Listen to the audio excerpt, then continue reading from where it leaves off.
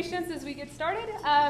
Hopefully you're all in the right room. This is containers, and no, we won't be talking about your mama's Tupperware. My name is Ell Marquez, and I'm a technical trainer for the Rackspace private cloud. I also do a lot of community evangelism, a lot of just going out and recruiting new people to the industry. So normally, this is where a speaker gives you their street cred, right? Like, they give you their alphabetical pedigree. You know, I have an RHCSA, an RHCE, an OCA. None of that matters. Today, I stand before you a newbie. I am brand new to containers, and the way that they say is the best way to learn something is to get up and teach it, right? Put your money where your mouth is. So that's what I'm here to do today. There are times that throughout this, you may have a question that I don't know the answer to. So this is where I ask you, how many of you have experience with like LXD? Docker? You got something back? Docker? Kubernetes. All right, you see these guys that raise their hands, especially my friend there in the back? These are gonna be our subject matter experts. So you know what, if you have a question, don't feel like, oh, I might not ask that, I'm gonna embarrass her. Like, I'm okay being embarrassed. We have people here, we're here to learn. Everybody good at that? All right. So what we're going to do today is we're going to start a journey, and this whole talk got started when I was asked to write a course on getting certified in Kubernetes. Not a big ask, except for the fact that I had no idea what Kubernetes was.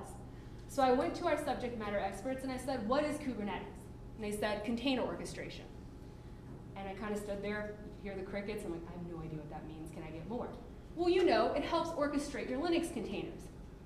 Cricket, like, you literally defined what I'm asking you with the words that I asked you to define. So that's when I went on to my journey. All right, so what is Kubernetes? Well, it has to do with Docker on some ports, but honestly, you can use any form of containerization technology behind it. So we'll be addressing both Docker and LXD, as well as other forms of machine containers. But our journey really needs to begin with virtualization, because it's what most people are accustomed to. So the journey today begins with a simple computer. When you go out and you buy a computer, we took our tech snob hats and put them away. For most people, it really doesn't matter what the OS is. They buy it because they have applications that they want to use. So it could be Windows, it could be Linux, it could be Mac OS, it doesn't matter.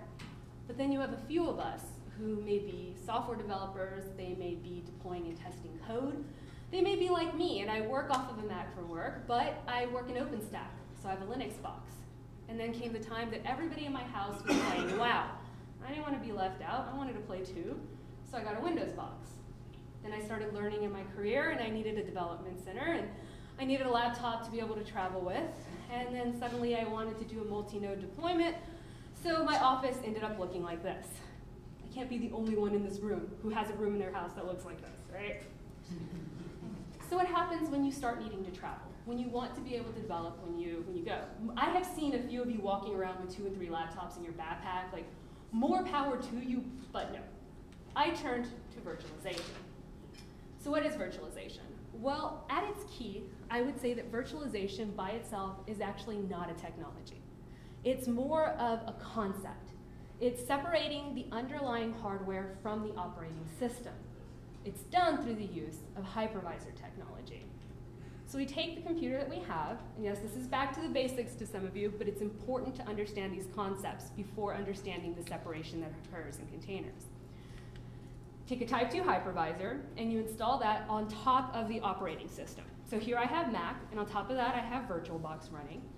And in my VirtualBox environment, I have 2 different virtual machines, each running its own operating system. So I actually do have one running Windows, and I have another one running Linux.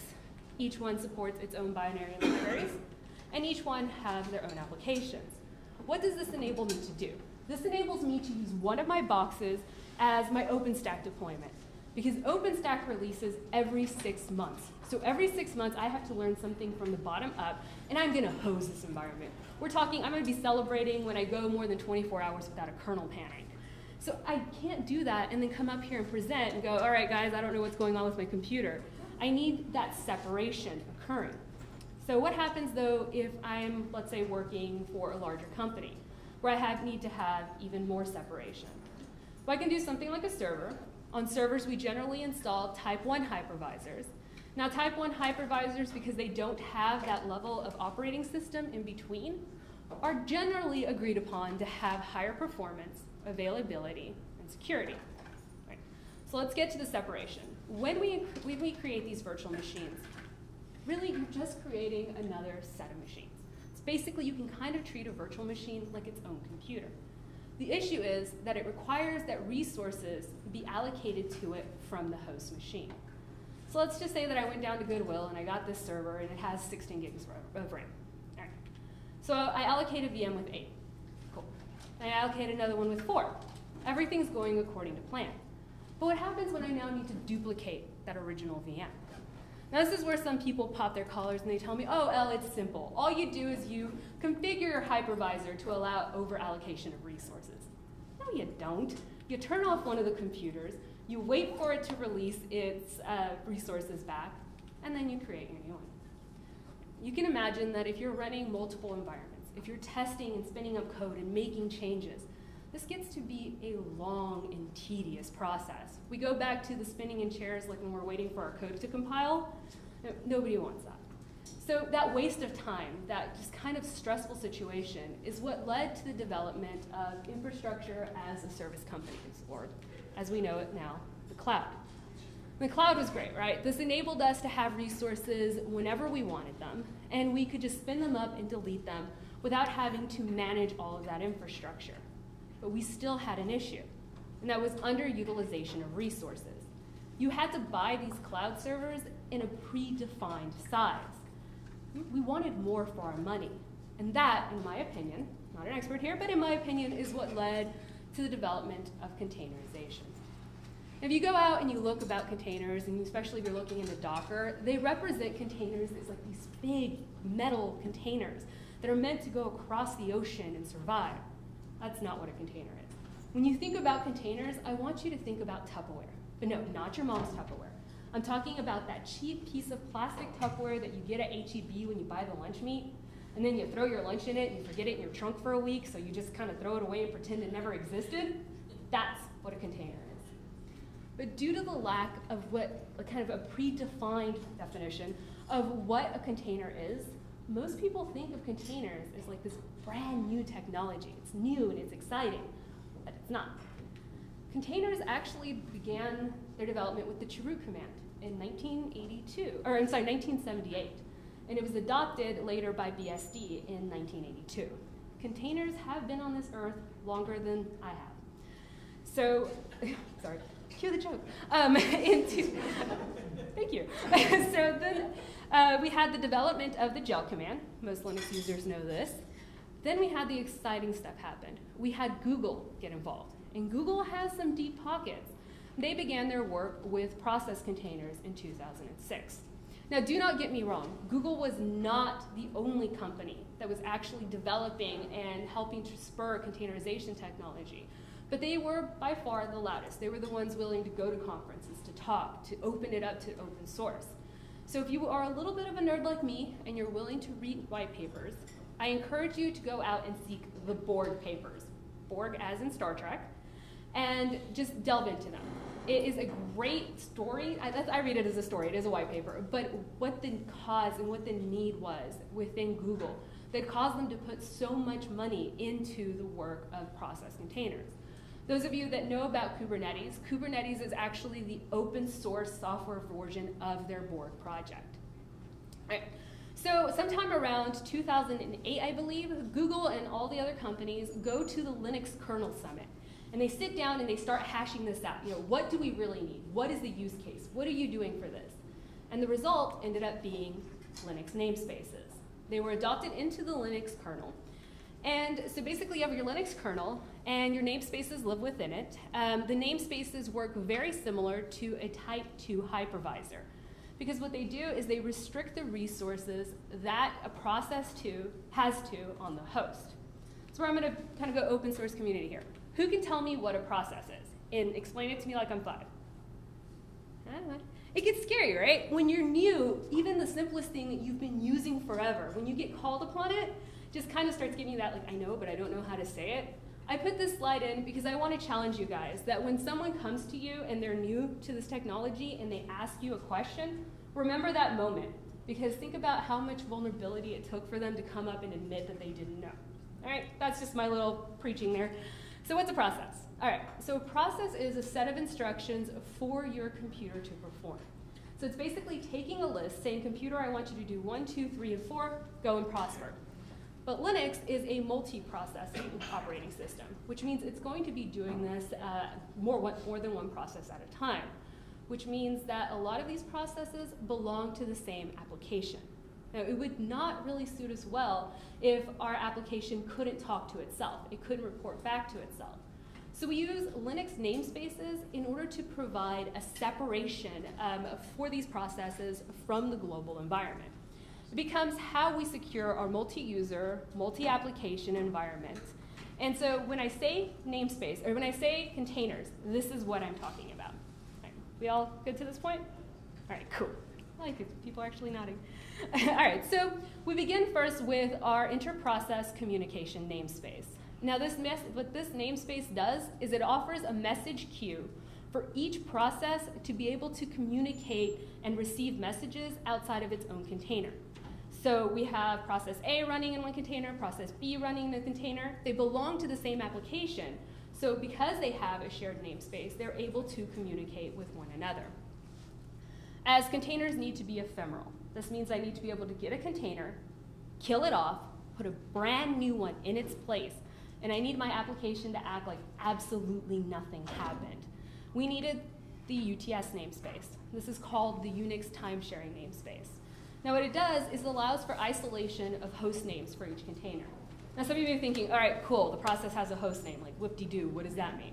Well, it means that you're not having to reprogram your code every single time. You can now use commands like hostname or uname as unique identifiers for that container. So next we needed our mount namespace. Our mount namespace does pretty much what the name implies.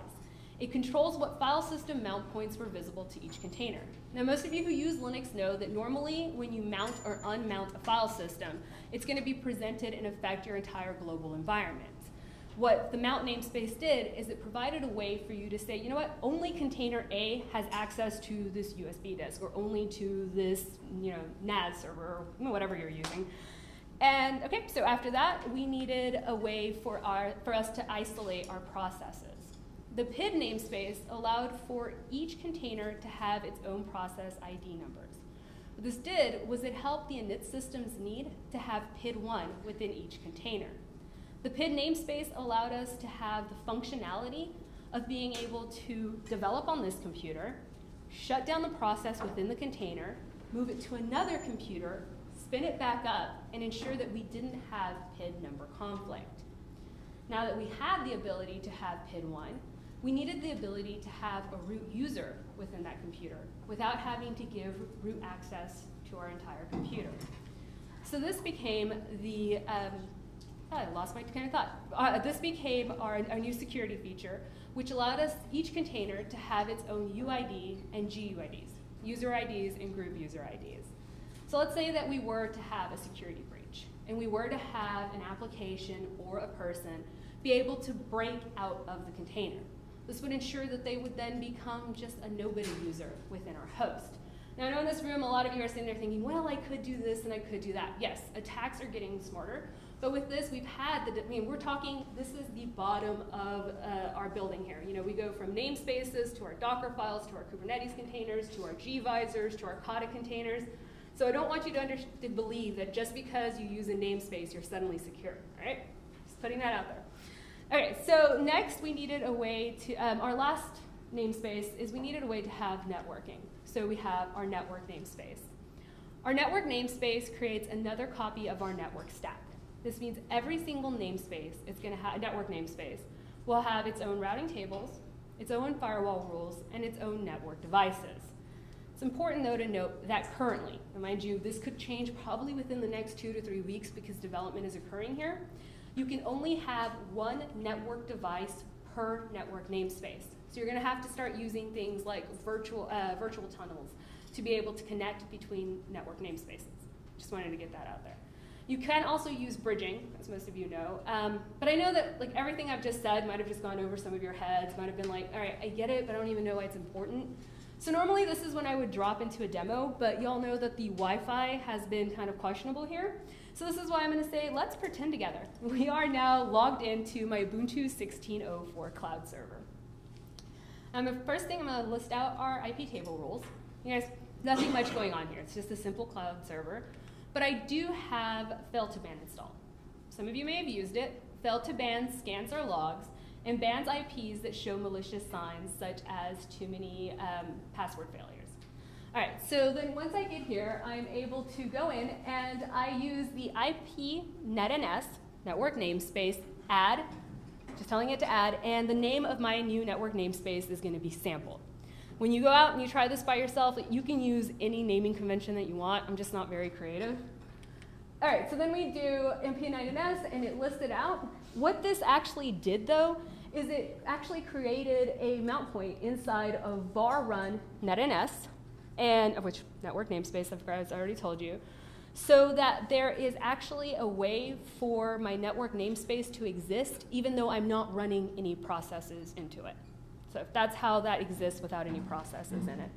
All right, that's pretty cool. But what the interesting thing is I can actually drop into that network namespace. So once I do that, I have executed in my network namespace, being the name sample, a bash shell. I want you to notice that what happened is as soon as I went in, and I guess I'm kind of off the example here, but what occurred is I became the root user. Now, if you recall, every network namespace has its own IP table rules. So if you look here and you compare them to the one from our machine, you can see that this network namespace did not inherit the fail2ban application. So this means that if you had networking already set up to allow certain ports to go into your host, this doesn't mean that they would be able to reach your namespace. It has its own set of rules. All right, so by doing IPA, you can see that I actually do have networking available in this box. I can bring it up. The reason I do this is, all right, so in this box, you can't really see it too well, but I'm logged in as a root user. So I jump over, and now I'm actually just on my sample box. I'm not in the network namespace. And I can actually start pinging that network namespace. So I kind of have my own little machine inside of my machine without running a virtual machine, without running an actual Docker container. This is the beginning of kind of where the story starts. All right, cool. So then I go back and I have my network IP addresses. One thing that I do want to mention that I started to earlier, sorry, I'm looping back, is let's say that I come in and I set up this container to allow for a web server. So I allow 80 and 443. Get my website going, get everything going, I'm good, right? No, because my host machine still can't accept that traffic. So my container is complete, or my namespace, I'm sorry, is completely isolated despite what rules I've set here. All right, so when I exit my container, I can list out my IP table rules, but this actually, I wish I could tell you I did it on purpose, but I forgot that the moment I left my container, I lost that root access. So this is an example of what would happen if you were in a container and able to break out. You wouldn't inherit those abilities. We use this a lot in applications such as OpenStack, or in applications, I guess software such as OpenStack. What we can do is we can have a whole rack of servers which are running the OpenStack software. We spin up VMs within it, and we can allow whatever range of IP table rules, networking, communication to occur within those VMs, not configure the host, and we basically have a standalone environment that we never have to allow access to from the outside world. All right. So the next thing I want to show you guys, that was my IP table rules, is you have homework. Everybody always asks me after I get done with this talk is how do I get started working with containers? Like my company is using it, they want me to learn, I don't even know where to start. Spin up a Linux server, go into proc, do an ls, and I want you to be able to explain to me what these directories are. Most of you are like, all right, well, it's the PS, those are my processes. Okay, cool, but how many of you have actually gone into the namespace directory? When you put it out, you can't see it too well here, but I have my UTS, my user, my PID, my net. Get to the point where you can explain this to, I'm not even going to a 5-year-old, so you can explain this to a 10-year-old. If you get to the point where you can tell them what is occurring inside of this directory, and why I went into self. Self is a directory that allows you to get information of the process that you are currently using or who you currently are. But anyways, when you get to this point and you can explain this to your boss, you are above, I would say, 90% of the people who are currently involved in the container community. That's how you get started. All right, so now that I've laid the groundwork for you, we can jump into what we know as containers. So let's talk about machine containers. Machine containers are referred to as operating system containers because they're a method of actually, instead of virtualizing the hardware, we're now separating it and virtualizing the OS. They differ from machine containers in this way, or I'm sorry, virtual machines. So like I said in my previous example, I have my Mac, I get VirtualBox, I can have a Linux container, I have a Linux VM, and I can have a Windows VM. No problem. You cannot, at this time, do that with machine containers. Microsoft is doing some amazing things currently with Azure containers, but they're not quite there yet. So currently, if you use machine containers, you'll be limited to the Linux OS. But it does mean that I could have, let's say, my Ubuntu 16.04 cloud server be running Ubuntu 14, LTS, I believe, be running an Alpine container, and be running a CentOS container, no problem. Let's see that at work. All right, so I'm going to be using a program called LXD. LXD is an extension of Linux containers. And what you can use is you can do LXC list. Cool, I have no containers. The command that you're going to use is LXC launch. Then I am using Ubuntu 16.04. I've said this like 15 times, so at this point you guys probably know that is the exact same image as the server that I am on. Once again, I'm not very creative. The name is Ubuntu container. I do LXC list, and you can see my machine container is up and running. It's as simple as that to get started using containers. All right, I can do Etsy or cat Etsy issues, and you see that I am in fact using the same, that is in fact my operating system. So like I did with a network namespace, I am going to, I'm sorry, jumping ahead of my time. So like I said before, you don't have to use the same OS. You notice the command changed here. It's LXC launch images. The reason I had to put the word images now is I am no longer using the image that my server is built from. So I have Alpine 3.5, name Alpine container, do an LXC list, cool. Ubuntu 16.04 cloud server running 2 different machine containers. I can now actually execute an Ash shell. The reason I do not use Bash is Alpine Linux is a tiny, tiny version of Linux that is so small that it does not incorporate Bash into it naturally. So when I do an Ash shell, I can say, who am I? And apparently I'm the oot user, but that is the root user. I can, once again, cat Etsy issues and prove to you that I, in fact, am now using Alpine Linux 3.5. Some of you may be saying, you know what, I really don't need this at my system. Like, I am working with microservices. I'm working with these simple little scripts that all I need is just a small isolated environment so I can run the script, see what actually occurs without having to spin up an entire virtual machine. It's all right. Application containers are probably what you're interested in. Application containers are also referred to as process containers because we like having a lot of names for things in the tech world. This is a way to provision a standalone environment for a single process. And you guys may have actually only heard of one of them, and that is Docker. That is because Docker is the world's leading software platform, and it was developed to build single application Linux containers. And so with Docker, it differs a little bit from machine containers because let's say I want to run a web server application. So I might have 3 containers, one which has Apache, one which has MySQL, and the other which is running my Java. Right? Before, you notice that within our machine containers, all 3 of these applications would be running within the same container. And you can see that here. All right, any questions to this point? You good? All right, I like you guys, you're all really quiet. You can ask questions, I promise. All right, so some of you may be asking though, all right, how do we get to the point where I'm running Apache or I'm running Java without having an operating system? Like, how does that work? Well, it occurs through the use of the Docker image. Now, what a Docker image is a series of read-only layers stacked on top of each other. And it begins with a base image.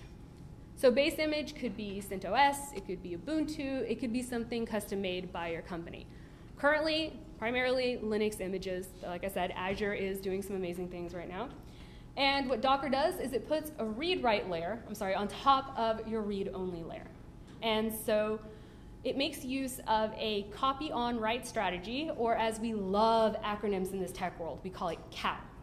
What COW says is that all of the processes and applications are going to be sharing the same binaries and libraries and files until one of them needs to make a change. Once that application A needs to make a change, it will make its own copy on this read-write layer, and it will make changes here, but all of the other applications and processes that are using that library will continue using that base image layer. So changes and copies are only made when an application actually needs to. So let's take, for example, Alpine Linux, because I love using it, and we put our read-write layer on top of it, and I want to update it. Any changes that occurred would be written on this layer. At this point, though, I must add, some of you, hopefully, are asking, like, where do I even get a base image? How do I get started in this process? We do so by going to the Docker store. This is where you can get a plethora of images. I might not have to say it in this room, but I think I would be negligent not to. Just because an image is available on the Docker store does not mean it is a trusted source. I'm not responsible for what you do. So if you want to play around, go to a company that you trust, whether that be Red Hat, whether that be CentOS, whether it be Alpine, pull your image. Then you're going to create an Docker file. What the Docker file is, all right, Docker, what do I want you to do? So in this Docker file, this is really simple. If you decide to go play with it, you can run this exact same thing and get it running off the ground.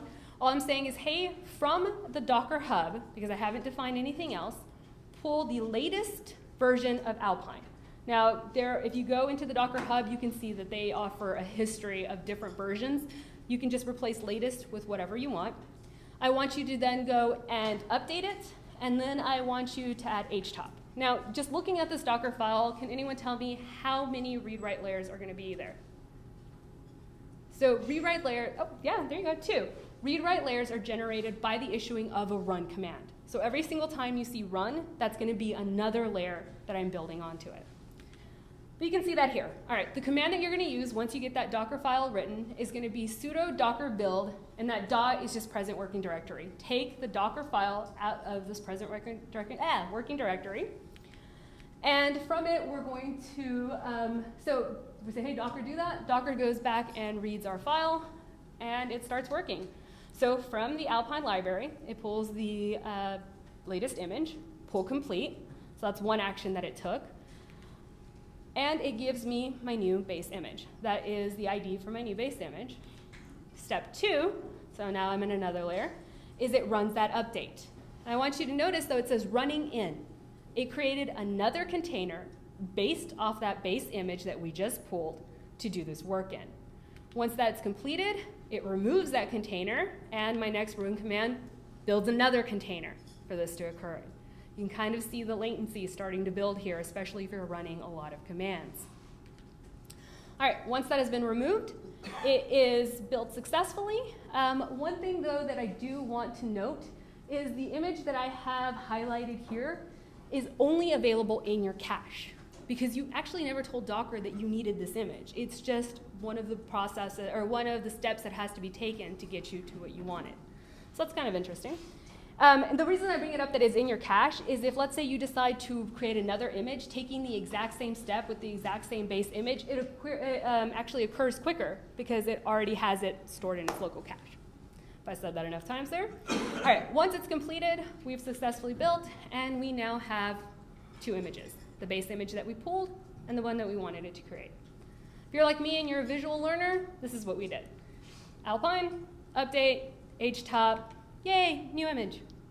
But as I stood up here and kind of counted those out for you, hopefully some of you are getting into scripting or already script. You could do something simple like this, and just to cut down on your run commands. Despite the fact that I have now run 3 quote-unquote Linux commands, I only used 1 run command, so that image will only have the base layer, which is already on my system, and the 1 container that it's going to need to build. All right, cool. So why does this matter? Well, you can use it more than just building images. You can use Docker to run just single little bits of applications. So one of the ways that I like to show this is through a program or an image called Wellsay. Now, how many of you have used Linux Cowsay? Nobody's played with that? Yay, go look up Linux Cowsay. It's fun. It's something to entertain your kids with and make them think that you do amazing things as, I don't know, Linux admin or whatever you do. All right, so you can use the command sudo docker run. And what you're telling in here is Docker, go to the Docker hub, from the Docker hub, and the Docker repository. My bad, it's going from the Docker repository, pull the image wellsay. And wellsay, I'm going to say, hey, say cow say hello world. Now I paused it here because I want to show you, if I was doing this live, we would have to sit here and wait for every single one of those layers to pull. Now imagine if you're automating this across hundreds of servers or thousands of containers. It's definitely going to add to your latency. So I'd encourage you, if you don't script, to at least play around, become a little bit of a bash monkey there, and play around with it and try to get your your images as small as you can. But what's since completed? We have our well saying hello world. Okay. So at this point, I've been talking for a good half hour. We've covered virtualization. We've covered machine containers. We've covered application containers. We've gone into Docker and how Docker image is built. That's a lot of stuff. So at this point, you may be wondering, like, if I have all of this available to me, why do I even need Kubernetes? Like, why is Kubernetes the new hot right now? Like I said, imagine, it took me, what, half an hour to get here to build you guys through this. Imagine if you have an infrastructure that goes across multiple cities, states, countries, with hundreds of servers, thousands of virtual machines. I mean, CERN just spun up their 2 millionth virtual machine, and that was like 3 years ago. I don't even know where they are now. Can you imagine trying to automate this using Ansible through, I mean, nothing against Ansible, but that's just going to be a lot of work there. So that's what kind of Kubernetes does. Kubernetes becomes our container orchestration. Hey, it took me half an hour to get you there, but now you understand what container orchestration is. So let's say that I have an application. Let's say that I'm using, and I'm not going to pick on a company, Cloud Service A. I have 3 cloud servers. Predominantly, when I was building my application, it would be written to the environment in which I was working in. Enter vendor lock-in. It became very difficult for me to switch from cloud computing A to cloud computing B because I would have to rewrite my code. I'd have to get everybody back in there. Kubernetes offers a way to be able to kind of break apart from that vendor lock-in, because I now write my application to work with my Docker images, my LXD images, whatever technology you're using. And so when I'm ready to, maybe I'm not leaving Cloud Server A, maybe I'm just increasing my presence, I can now move my application from one cloud computing company or one OpenStack build to another. And it all starts with setting a desired state. Now, so for those of you that came in because your company is interested in Kubernetes and that's what you're interested in, this is the part where you start listening. Because what you want to walk away with is understanding the differences between your desired state and your observed state. Kubernetes, the entire job, all it actually really does is it sits there and it watches your system. And it says, does this system live up to the rules and the regulations that I have been given that it should live up to? I'll get into what that actually means, though. So the Kubernetes maintains a control plane record of Kubernetes objects on the system, and it runs in a continuous loop to manage those object states. It begins with the base unit of deployment in Kubernetes. So this is where we get our vocabulary in. Base unit in Kubernetes is the pod. You can think of a pod as kind of just like a small server living inside of what is known as a node. We'll get to that in just a second. So even if, let's say, you want to run a tiny little script inside of one little container, if you're using Kubernetes, it's going to make it inside of a pod. It does so because it can use this pod as a base unit of replication. So every time you say, you know what, I want 15 versions of this script running, it can just go and create that exact same pod over and over again. Now, if you're deploying multiple containers inside of a pod, so I have, let's say, 3 processes running like I do here, they need a way to be able to communicate with each other. Enter your network namespace. All Kubernetes does is it's making use of those Linux namespaces that we covered at the beginning in order to help communication occur between these containers inside of the pod. Now, I did say that a pod exists inside of a node. Inside of Kubernetes, 2 more terms you need to know, and that is master node and worker node. What a worker node is it could be a virtual server, it could be a physical server, it can be whatever it is that you want to use. But it works kind of like it could be, like I said, a VM. What it does is it allows a place for you to be able to have all of your containers existing inside of those pods. And it has different applications inside of it, different APIs that allow it to communicate with the server going like, yep, I've got 14 pods running. Hey, this one pod broke. It allows that communication to occur to the master server, or the master node, which is what I told you guys about. As end users of Kubernetes, you will only ever communicate with a master node. The master node is what takes your instructions and it checks its environment of worker nodes. So one thing I should have mentioned, I'm sorry, is you can have, and you will have, you should have multiple worker nodes. I mean, you should have maybe one master and hundreds of workers, and what the master does is it combines all of its resources into what we know as a cluster. So you don't actually ever need to care where your application is running, as long as it's running, right? So it's a collection of processes running behind a single node. Those of you in larger corporations, your company may have multiple servers configured as masters. Only one is actually acting as a master. The others are called leaders. They're just sitting there waiting for the master to die off, and as soon as it does or something happens, they hold a little election, one comes up, and it says, all right, I'm the master now. It's there for redundancy. Cool. So I've given you guys all the terminology. If you have any questions on that, please ask. I know I went through it kind of quick, but I know everybody just kind of gets bored with the vocab lesson. So let's pull it all together. There. I have my master node. I have my worker node. Now, I told you guys that it's really just kind of silly to have one worker node. You're not really using Kubernetes. So we're going to expand our environment into 3 nodes. But that's us right there. And we want to have more than one version of our application running. So we issue an API command, or we can use a lot of the services such as kubectl or a GUI if that's what you have access to tell our worker node, hey, you know what? Our site's getting kind of popular. I want 2 versions of my web app running right now. So Kubernetes goes ahead and sets up that work. But let's say that, you know what, my first picture, I'm building this in my office, and my roommate has decided to go in and sweep, and he unplugs one of my machines. Yeah, right? So that's no problem. That's when Kubernetes says, you know what, no, my job was to ensure that there were 2 versions of that app running, and it moves it to another system. All right? So let's go ahead and go back into our server. As you can tell, maybe it's a little small. I'm actually logged into a different server. This is the master node of my Kubernetes cluster. And what I'm going to be showing you guys today is a way to interact with it using the kubectl command. Kubectl just makes the API calls to the master to get the information that I need back really simply. So the command is as simple as kubectl get nodes. Those are the nodes. I don't actually have to go out and do the authentication and put an authentication string and send out an API call every single time I want information. I would be negligent to tell you guys, or negligent not to tell you guys, that there is a GUI available for Kubernetes. I just thought it would be a little silly for me to sit here and do command line for everything else and be like, all right, guys, watch me push these buttons. So we're going to teach you a little bit of command line here.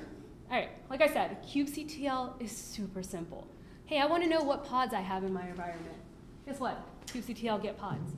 This is also written by, I believe, Linux admins, and if anybody knows a Linux admin, we are the laziest of the lazy, and if we can script it, we will. So you can actually use kubectl get po, because pods was too long. All right, yeah, so all right.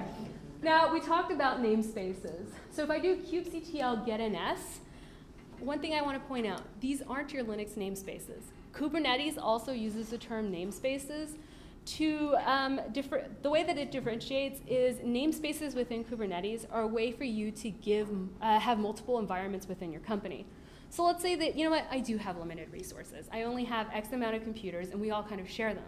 Through the use of Kubernetes, I could have one environment for my development team, one environment from my prod team, and one environment for my team who perhaps sections off things that have been compromised and does investigations. And each one of those environments can actually can actually have the same names. So inside of, let's say I have my practice namespace. If I created Ell's container 1, I couldn't create another Ell containers 1. However, that name could exist within any other one of my namespaces. Is that as clear as mud, or did that make sense? So if something happens, I can be moving my server around without being afraid of the name clash. All right. Let's see if there was anything else that I wanted to point out. Oh, one important thing that I learned the hard way. When you go out and practice this, if you kill off your namespace, everything that lives in that namespace will be gone, and you will not be able to get it back. That was a lesson hard learned. All right, so if I do kubectl get pods, and you notice that when I did it first, it said that I didn't have any resources. But now when I tag on that all namespaces, suddenly I do have a pod up and running. That's because whenever you use, whenever we just go in and it's just your basic build, it's automatically going to put you into the default namespace.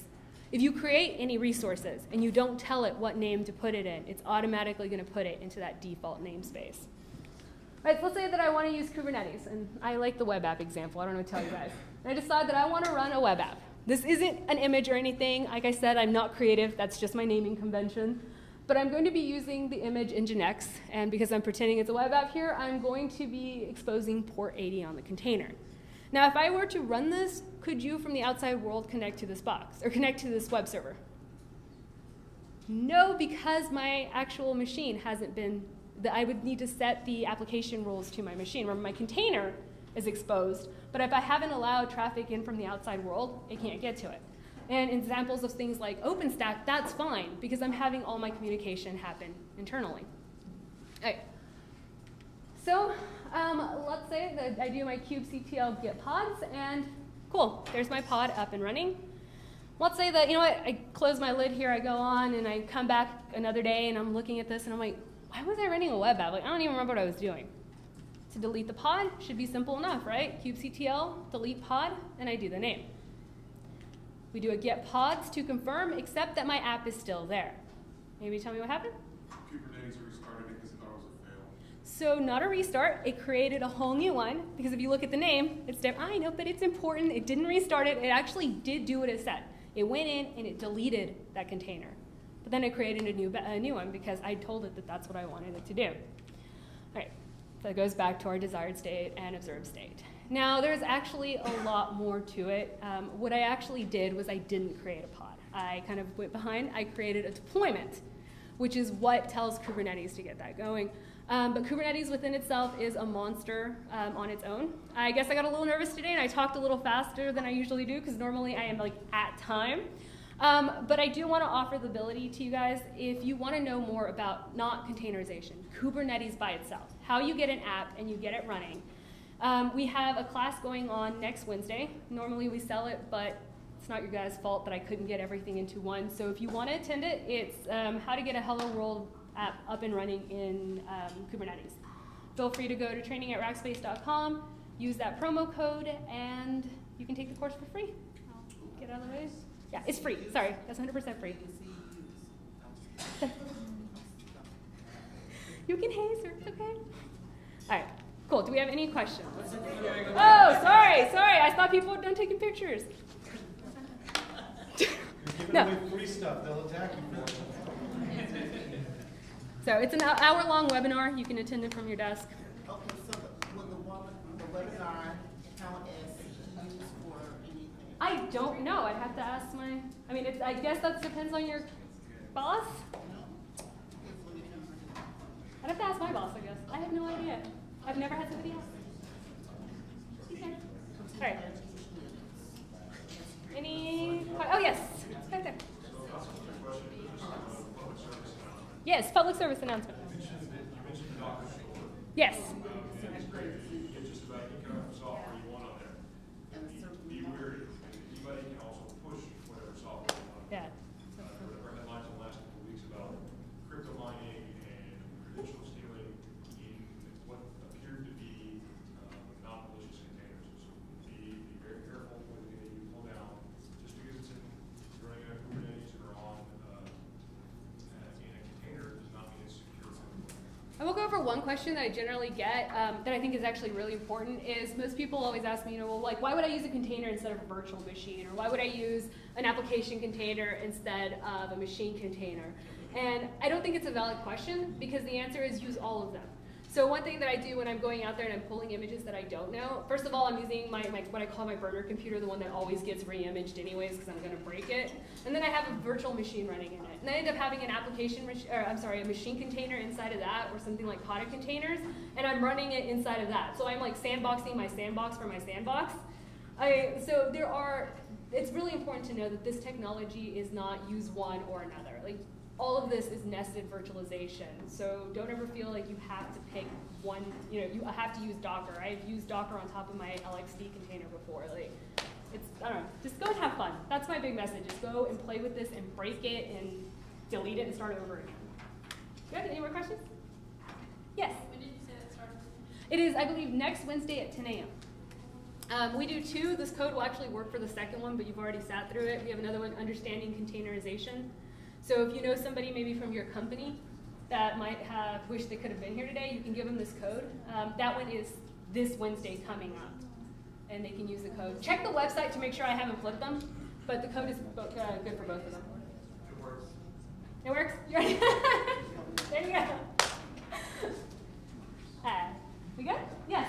Is this an on-site thing or is it? It's a webinar. So yeah, you'll just go in and you'll register through Zoom, and we'll send you a Zoom link that will become live at like 9:45 that Wednesday morning. So, if you have any issues with like burning me, would you offer?